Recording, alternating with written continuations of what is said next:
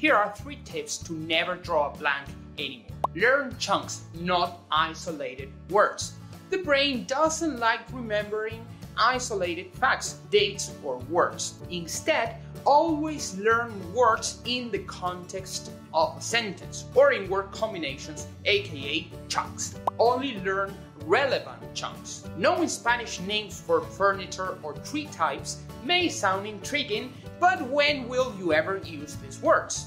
The most relevant to your life, the easier you can remember the chunks. So, only learn the ones you can see yourself using when speaking to natives. Apply the chunks. Instead of just learning words or chunks, make sure to use them in your next conversation several times. Repetitions make sure it sticks. Subscribe below to get our 5 free weekly Spanish lessons. Adios.